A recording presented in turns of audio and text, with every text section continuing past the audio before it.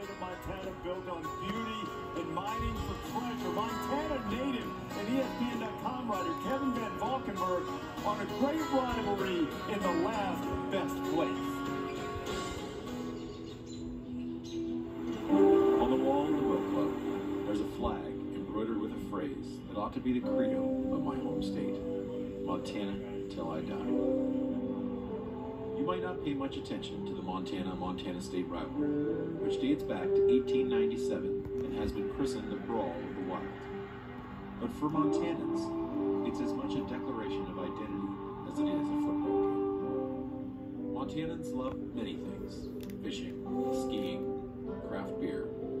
We love what it means to be from Montana. We love that our rosters are filled not with future NFL prospects, but often mountain kids and farm kids from communities so small, none have more than a single traffic light.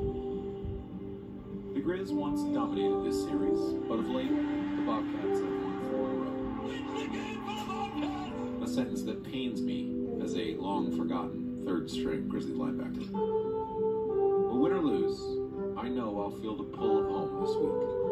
Like anyone on either side of this rivalry, I am Montana till I die.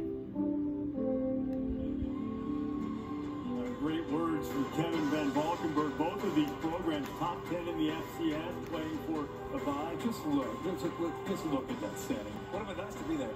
Well, any other way we would have.